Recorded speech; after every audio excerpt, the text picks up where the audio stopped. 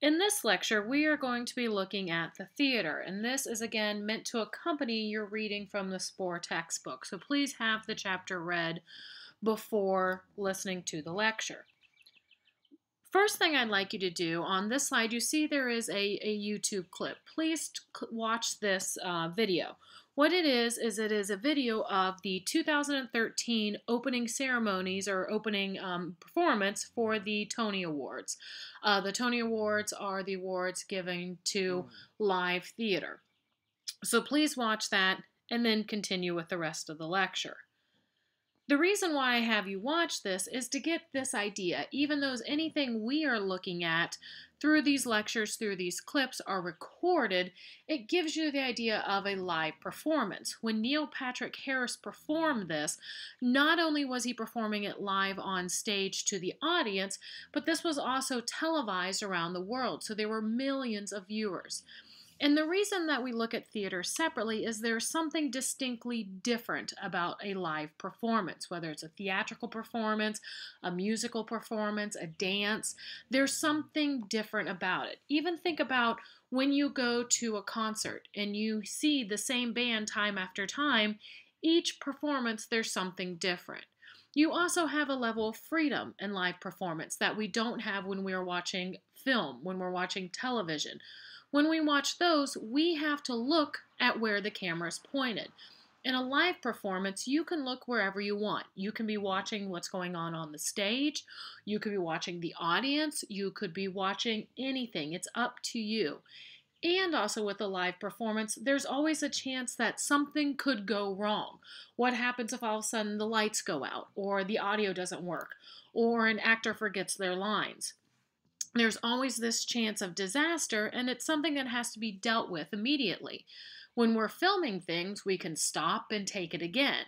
But in live performance, you have one shot. So I want you to think about some of these things when we are looking at theater and live performance. But first, we're going to go ahead and we're going to talk about some of the formal and technical qualities of the theater. Theater represents an attempt to reveal a vision of human life through time, sound, and space. Often the theater is an imitation of reality. What we have in theater is the drama, which is the written script, and we always have some sort of interpretation between the written script and the performance, meaning we have actors on stage who are interpreting the written word and performing them for the audience. The term theater actually comes from the Greek theatro, which means the part of the theater where the audience sat. Literally, it means a place for seeing. And again, it's not just referring to a geographic location of the audience, but to see, including comprehending and understanding. And think of it this way. What is a theater production without an audience? An audience is a necessary part of the production. And theater is also an interpretive discipline, meaning that you are interpreting the words of the original writer, and the audience is then interpreting the actors in the performance. In your textbook, you then look at different types of genres, and we'll discuss these briefly here. First, we have the tragedy. Tragedy, commonly thought of as a work with an unhappy ending. Usually the playwright makes a statement about human frailty and failing, and we have what's called the tragic hero. Our tragic hero has a tragic flaw, and this tragic flaw is some sort of defect that causes them to contribute to their own downfall.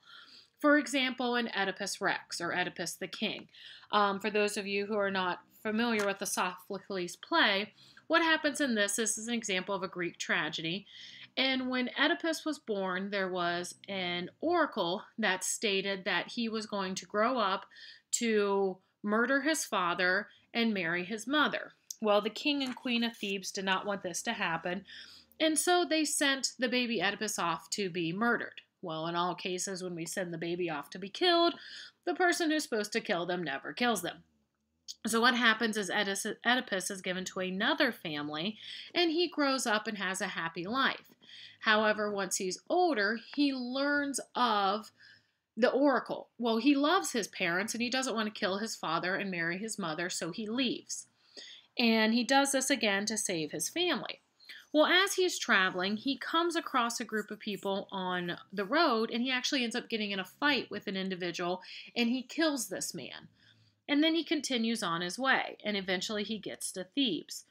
While he's in Thebes, he gets to Thebes, and the town is in disarray. They have the Sphinx who is terrorizing the town, and the king is gone. The king is missing. Well, what happens is Oedipus actually solves the riddle of the Sphinx. Because of this, the Sphinx is defeated, and he marries the queen there because the king again has disappeared. For a long time, he is a happy ruler. He and the new queen Jocasta have children together. Well, what ends up happening though is Oedipus can't let things lie. He wants to know what happened to the former king. He wants to search and find the truth. Well, this actually ends up being his tragic flaw, the need to find the truth. Because what ends up happening is he ends up discovering that the man he had killed on the road was actually the king of Thebes. And so he was the one who had murdered him. And then he also finds out about the original oracle was about the king and queen of Thebes' son. And he realizes in that moment that he was actually their son. So what has happened? He actually killed his father and married his mother. And with his need to find the truth, that's how they found this. What happens is he goes and he finds Jocasta, his wife. She has learned of this and she has hung herself. He takes from her a brooch, and he actually takes the brooch and stabs his own eyes out. And then he spends the last years of his life just wandering aimlessly around with his daughter Antigone to help him. But because of this tragic flaw, this need to know the truth, doesn't sound like a bad thing, but in the end, it's actually what brings Oedipus to his ultimate destruction. All right, the next genre we're going to look at is comedy. Comedy deals with light or amusing subjects or with very serious and profound subjects in a light, familiar, or satirical way. It dates back to the 5th century BCE with the Greek Aristophanes. Best example of this is the Lysistrata. The Lysistrata is focusing on war between Athens and Sparta. And there's a series of 3 different wars between these 2 Greek city-states. And what happens is the women are sick of the fighting. They want it to end. So what they decide to do to get the men to declare peace is they decide to withhold sex. Well, what happens? It works. Eventually peace is declared, the war is over, and everyone goes off to celebrate. Within comedy, usually we think about these in the Middle Ages. They shifted. Comedy reappears more as a story with a happy ending. And then your textbook gives a list of different types of comedy, such as comedy of character, comedy of manner, comedy ideas, romantic comedy, and so on. If I were you, I would make sure I read through that list. Next, we have the tragic comedy. This is a mixture of the 2 forms. Seems something like, well, we were really putting tragedy and comedy together. Well, early tragic comedies were more serious plays that ended, if not necessarily happily, then at least avoiding complete catastrophe. Later in time, these plays shifted mood from light to heavy, or in which endings are neither exclusive tragic nor comic. And an example of this would be Samuel Beckett's play Happy Days, which was first performed in 1961. And when this play ends, we don't really have any resolution. We're still just left with the main character, Winnie, just standing there. And I've provided you the first clip on this page. This is a link to a short clip from that play, so please watch that. The next we have is what's called the melodrama. Again, this is a mixed form. It developed in the 18th century, and originally the dialogue took place against a musical background. In the 19th century, these became more serious plays without music. What happens in the melodrama is they use stereotypical characters involved in serious situations in which suspense, pathos, terror, and occasionally hatred are aroused. Usually it is a battle of good versus evil in very exaggerated circumstances. And if you think about the melodrama on television, the most obvious forms of this are the television soap operas. Melodramas are usually geared towards popular audiences, And we almost have a clear hero battling an external foe. There are no inner demons. And what happens in the end is that we have the hero is saved at the end. An example of this, I give you another clip, is Andrew Lloyd Webber's The Phantom of the Opera, which first premiered in 1986. We also have what's called performance art. This is a later 20th century production, and what happens in performance art is it very intentionally pushes the limits of traditional theater. And it's done in a variety of ways. These began in what's called the happenings, which grew out of the 1960s pop art movement, and they were, again, designed as critiques of American theater and critiques of the consumer culture. And we'll discuss this a little bit later in one of our other lectures. All right, we also have what's called the musical. The musical can be completely sung, such as opera, or it can be a combination of spoken word with musical numbers. And it can cover any style, from comedy, tragedy, to melodrama. George Gershwin wrote works that pleased a public audience, and many of these, when we think of musicals, we think of those Broadway musicals. And here I've also given you a couple different clips of different musicals. The first is from Porgy and Bess. This one is actually from a revival of it that was done in 2013. And the other clip is from West Side Story of 1957, which was an updated version of Shakespeare's Romeo and Juliet that's set in New York City, where instead of two dueling families from Verona, it pits two rival gangs, the Italians and the Puerto Ricans, against one another. The clip provided is America from the 2009 revival.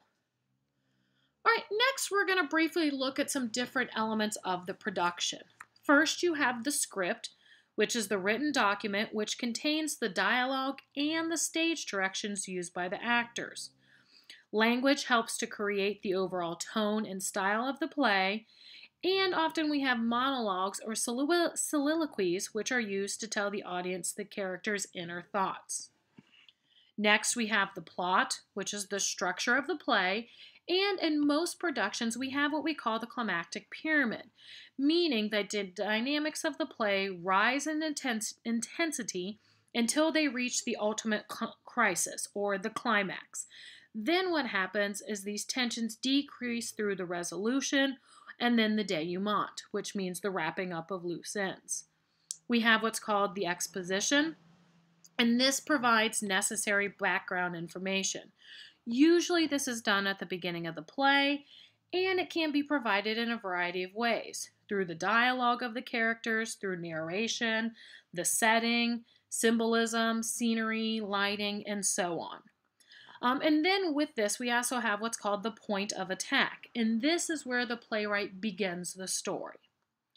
In a play, we have what's called the complication, and this is the problem. And then we also have crises, and these are a series of conflicts and decisions that rise in intensity and that ultimately lead to the climax. And then after the climax, we have the denouement, which is French for untangling, and this leads to the final resolution. This is after the climax and where we have the intensity lessening at this point. Also within a theatrical work, we usually have foreshadowing. This helps move the play forward by hinting towards events that will occur later. Think about in Jaws, when you hear the music, you know there's an attack going to happen. In Dracula, a production that is often put on in Louisville, I believe by the Actors Theater around Halloween, anytime somebody's going to die, the lights go off. So you know that when the lights go off, someone's dying. Okay? We also have what's called discovery, and this is how information is revealed, and it can be about the characters, their personalities, relationships, and feelings. And then also what's called a reversal, and this is any turn of fortune.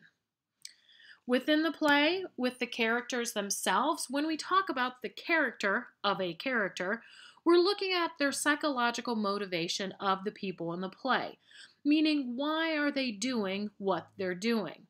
And this, of course, also refers to the actors, the roles the actors are playing. We have the protagonist, who is our main character the work centers around. Now, this does not mean our protagonist is our good guy. Our focus could be on the so-called bad guy, but the protagonist is our main character. Then we have what's called a foil. A foil is a character who accentuates or contrasts the quality of the protagonist. Example, Dr. Watson to Sherlock Holmes, right? Think of the older versions and not just the newer Robert Downey Jr., Jude Law one, but think more of the obtuse Dr. Watson who makes Holmes seem even more brilliant. And that's an example of a foil. Themes within a production, it's what the production is about, not the plot, but the overreaching ideas. Examples, loneliness, love, loyalty, and so on. The visual elements, we have the mise en scène, which is all elements of the production put together. And then we have the physical relationship between the actors and the audience. And here we're going to spend a little more time looking at different theater types or stage designs. And here we have 3 main types, and they all have specific advantages and disadvantages. The first is what you see here, which is called the arena form, or sometimes it's referred to as a theater in the round. What happens in this is that you have the stage in the middle and the audience surrounds it on all 4 sides. When you look at this, there's definitely advantages and disadvantages here. With this, an example of an advantage is you could definitely probably fit more people in the audience because it surrounds the stage on all 4 sides. Possible disadvantages, you can't have large props, you can't have background scenery, because if you had something like that, you would be cutting off the view of some of the audience. Also, another disadvantage of this is at some time, the actor is going to have their back to part of the audience, because remember, the audience is again on all 4 sides. However, an advantage is the aesthetic distance, meaning the space between the audience and the acting area is very small in this, meaning the audience is right there almost as part of the production themselves, and so they may feel as if they are part of the production. I want you to spend time thinking about some other advantages and disadvantages you can see of the arena stage. The next is what's called the thrust theater, and in this theater, what you can see is that the stage seems to be thrust into the audience. The audience surrounds the stage on 3 sides, and you have a smaller backstage area. An advantage of this, we still have that smaller aesthetic distance. Why? Because 3 out of 4 sides, the audience is directly by the stage, yet we do have that back area. Because of this area with one side without the audience, you could put up background scenery, you could put larger props there. If something goes wrong, an actor could maybe a little more easily get off stage instead of in the arena stage, where if an actor leaves or comes on the stage, it's quite obvious. Other disadvantages with this is that if you think about where your seats are, if you're one of the seats on the very edge, you could actually see into the backstage area, and that might shatter the illusion of the play. Some advantages to this type of play is that we know there's a side without the audience, so the actors can make sure that their backs are never to the audience. However, we're going to see them more at angles depending again where your seats are. And then the final type is what's called the proscenum stage or the frame. Now within this one, the audience is all on one side and the audience all has the same angle. Like look at the image here. We look through the frame of the stage to where the action is. Some advantages of this, you can have props, you can have scenery, you don't have to worry about having your back to the audience because really the audience is only on one side. However, the aesthetic distance here is very far, meaning the audience knows they are not part of the production, that they are literally watching it through the frame. And it's only when this fourth wall is intentionally shattered that the audience becomes part of the production. For example, if you've ever seen The Lion King, at the very beginning, some of the animals walk through the theater, then up onto the stage. And this brings the audience almost as part of it, which is rare in this frame theater, because again, usually it frames the performance as we're watching it. And again, keep thinking of different advantages and disadvantages of these different types of stages. All right, quickly we're going to look at some of the production elements. Again, make sure you have, read this in your book. But different things include the scene design, because when we are looking at a live production, everything is meant to give you information. When you go to a play and you look at the scenery, it can help you tell when and where the production is taking place. Costuming can tell us things, where our characters are, what their background are. With scene design, again, helps to create an environment suitable for achieving the aims of the production. And lighting is key to this. Lighting design, it almost sculpts with lights, and it usually serves 4 main functions or purpose. First is selective visibility. It helps the audience see what is important at the time, and then it also helps direct the focal point. Imagine a spotlight on somebody. If there's a spotlight on one person and everything else gets dark, we know as the audience that is where we're supposed to be looking.